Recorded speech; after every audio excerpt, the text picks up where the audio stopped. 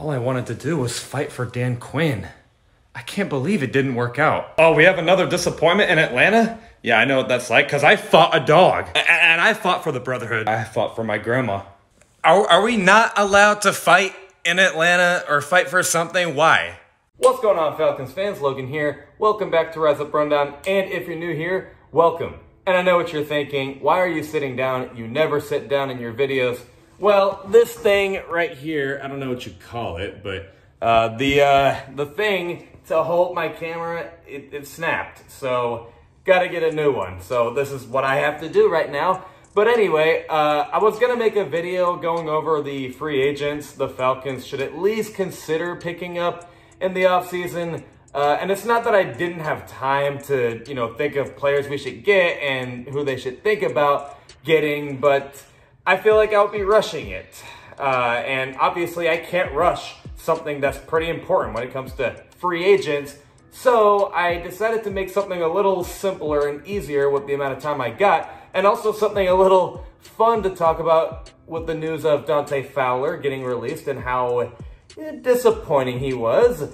Let's go over the 5 most disappointing Falcons in recent memory. Now, when I say recent memory, I'm talking since 2015, because if you guys have been on this channel for a long time, you'll know that I've only been a fan of the Falcons since 2015. So I'm only gonna go based off of what I remember, and I'm not even just curious to hear your guys' thoughts on my list, but also I'm curious to hear what your guys' 5 most disappointing Falcons are. But anyway, let's get into the dishonorable mentions before we get into it. The first one is Jalen Mayfield.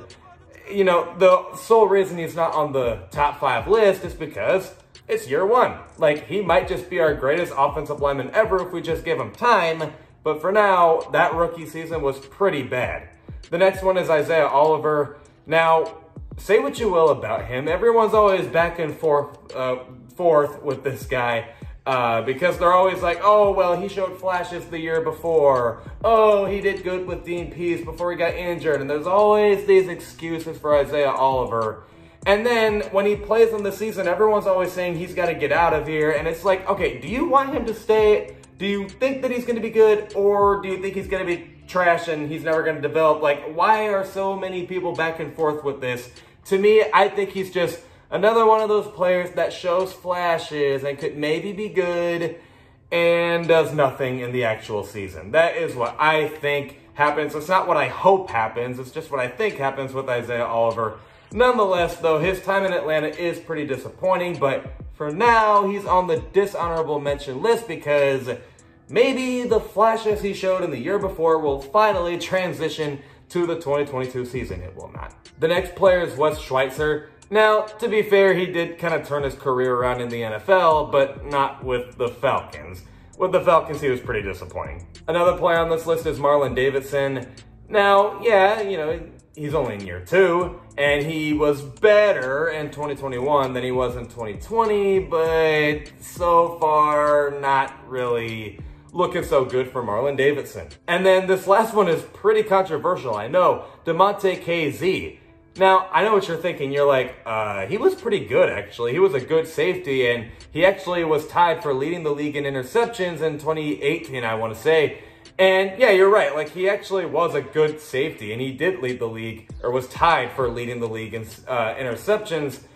But I always walked away from Dante KZ expecting a little more. I'm just like, something about him. Like, I feel there's something he's not doing that just wows me. It's not like impressing me too much. He was a good safety, don't get me wrong, but I didn't really think he wasn't great. I feel like he could have done a little more, but that's just what I think. But anyway, let's get into the top 5 list. I know that last one was controversial, but number 5 right here might also be controversial. Quadre Ollison. And I say it's controversial because you're like, oh, well, he never really got a true chance in the NFL. He was never given all these opportunities. And you're right. Like, he never really got a full set of opportunities in the NFL, at least with Dirk Cutter in the Falcons. But, like, are you really expecting Quadre Ollison to turn things around? I'm not, personally. I don't really think it's going to happen.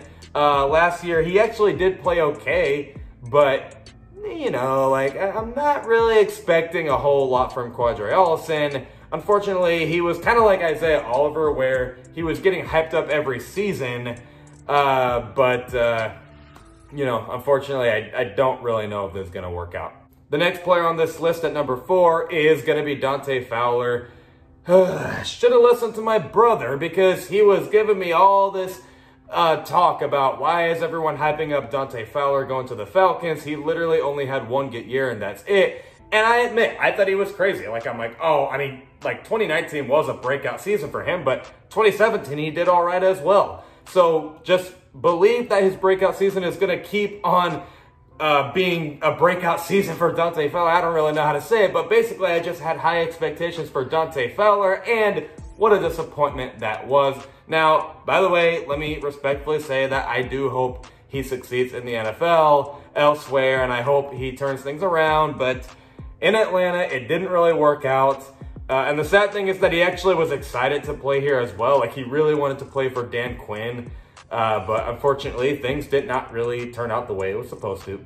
The next player on the list is Vic Beasley. Now, if you are an OG Rise Up Rundown fan since 2019 and a little bit of 2020, you will know that Vic Beasley was always the talk of the show for all these Falcons content creators. They're always like, oh, Vic Beasley's so underrated, and Vic Beasley this, Vic Beasley that. And I never said anything, but in the back of my mind, I was like, why are we arguing about Vic Beasley? He is so in between. Like, sometimes he's good, but in my opinion, most of the time, he's bad. As an 8th overall pick, Vic Beasley had one good year, and that is it. He literally was not even all that great afterwards. And I didn't get it. Like, I don't know why everyone was fighting over Vic Beasley. But those arguments are long gone now. They are a part of our history. Well, it is sometimes kind of funny to look back and see what they said about him sometimes. You know, Vic Beasley nonetheless is disappointing. The next player on this list you probably forgot about, and that is Jalen Collins. Now, I was excited for Jalen Collins as well. I was like, yes, like we finally got a good corner, and he's from LSU, I think. And I was excited, but not only was he just very disappointing on the field, but he also just could not stay out of trouble. And that was frustrating, and he really did not last long in the NFL, or on the Falcons, I should say. I don't really know what happened to him in the NFL, but I don't really know what he's doing right now. I just kind of forgot about him. But Jalen Collins was very disappointing, and sucks that it didn't work out. And then the last player on this list, this was an easy one. Takk McKinley. So easy, so disappointing. He was having all that talk that he was fighting for his grandma with that frame that he had in draft night. And, oh yeah, you know, you made the right decision because I'm going to fight for my grandma. Like, that dude was just talk. He was talk at draft night. He was talk on Twitter.